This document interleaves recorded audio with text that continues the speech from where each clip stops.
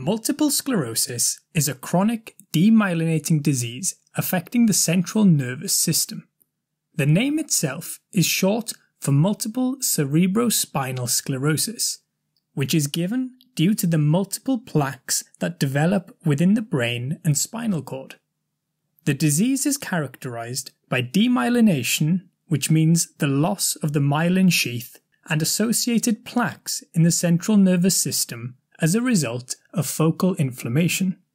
The myelin sheath is the insulating sheath that surrounds axons of neurons and increases the rate of transmission of the electrical signals. As this myelin is lost and signaling is impaired, the symptoms appear. The exact reason this happens is not clear, but it is thought to be immune-mediated destruction or failure of oligodendrocytes, the myelin-producing cells. The demyelination is not constant, however. It is interrupted by periods of remyelination where some of the myelin sheath is restored, but it is not completely rebuilt. As this process is repeated, scar tissue forms along the axons known as plaques, which give the name sclerosis to the disease because of the hardening of the affected tissue. These further impair signaling and contribute to the neuronal dysfunction. Plaques are most commonly found in the white matter, particularly around small veins, but can affect anywhere within the central nervous system. More recently, it has been recognized that the grey matter can also be affected, and in some rare cases, also the peripheral nervous system. Normally, the blood-brain barrier prevents immune cells from reaching the central nervous system. However, in certain situations, such as after an infection, the blood-brain barrier can become injured and therefore more permeable and allow immune cells through it. This is known as the outside-in hypothesis, where CD4 T helper cells in particular are thought to mount an immune response against myelin through cross-reactivity, leading to recruitment of other cells and development of an inflammatory reaction. More recently, it has been found that B cells and antibody production also play a role. The demyelination can happen on any neuron in the central nervous system, and so the presentation can be extremely varied. The typical presentations include motor deficits like weakness, spasticity, or tremors, sensory disturbances like paresthesia or a loss of sensation, bulbar dysfunction like dysphasia, dysarthria, and dysphagia, or even vision changes, especially central monocular vision loss or pain on ocular movement. Other features can include cognitive impairment, depression, anxiety, and even urinary symptoms like urgency, incontinence, or retention. Two features closely linked to multiple sclerosis are Uthoff's phenomenon, where there is a deterioration in symptoms when exposed to high temperatures, and Lermite's sign, where there is a sensation of an electrical shock running down the back when the neck is flexed. Overall, four main phenotypes exist. It typically begins as a clinically isolated syndrome, with nearly half experiencing motor or sensory disturbances, 20% optic neuritis, 10% brainstem dysfunction, and around 20% a combination of the above. Those in this category do not fulfill the full criteria for a multiple sclerosis diagnosis, but up to 70% of these patients will go on to develop multiple sclerosis. Of the patients with clinically isolated syndrome who will go on to be diagnosed, 80% will have a relapsing remitting pattern characterized by unpredictable relapses with symptoms interspersed with long periods of no change. These deficits can resolve or may leave some residual deficits. A minority of patients will have progressing deficits from the onset, with little to no relapse or remission periods.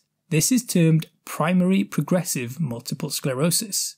Secondary progressive is where patients initially have a relapsing remitting course, but then change to have progression of disease between relapses.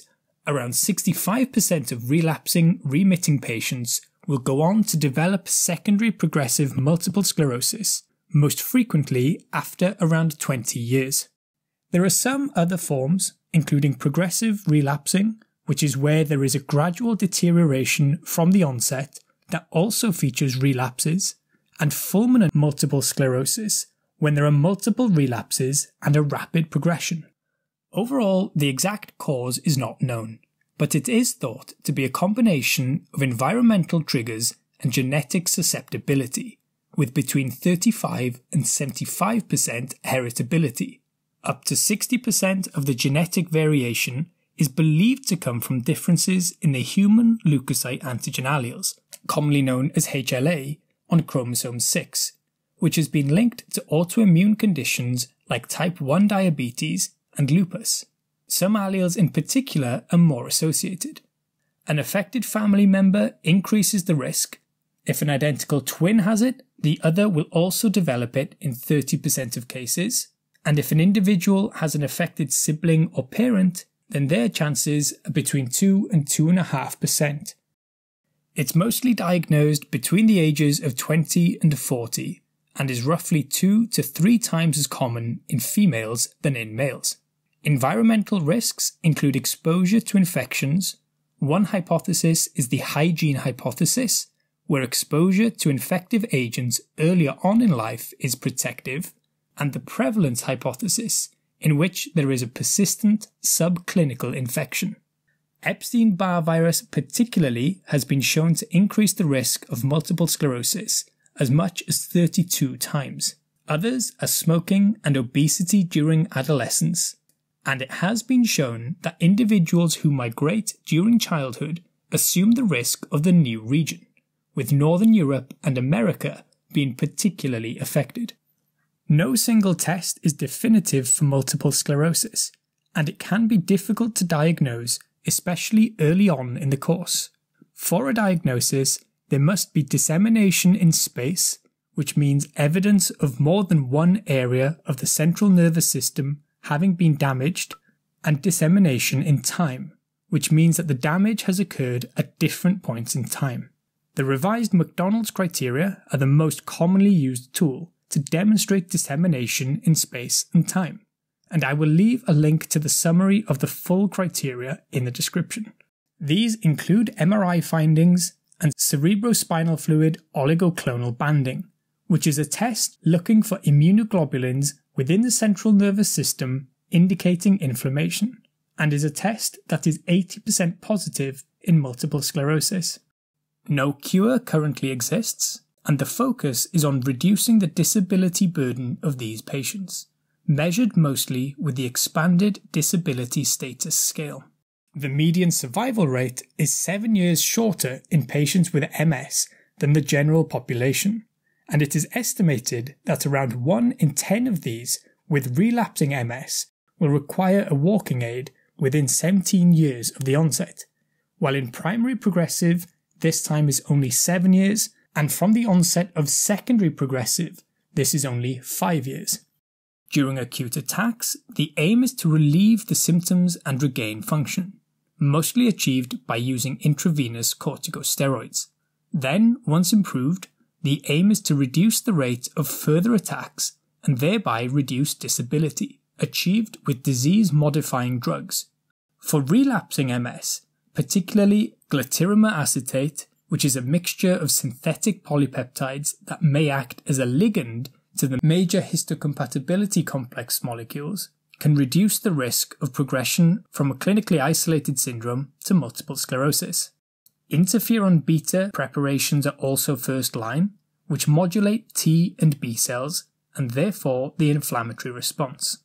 Other agents are first line in progressive MS, but may also be used in some relapsing cases. These include natalizumab, a monoclonal antibody that inhibits adhesion of leukocytes to vascular endothelial cells and so reduces immune cells entering the CNS. Ocrelizumab, an anti-CD20 monoclonal antibody. Mitoxantrone, a chemotherapeutic immunomodulatory agent. Siponimod, and cladribine. In addition to pharmacotherapy, rehabilitation such as neurorehabilitation and occupational therapy play a key role in MS to help restore and preserve function.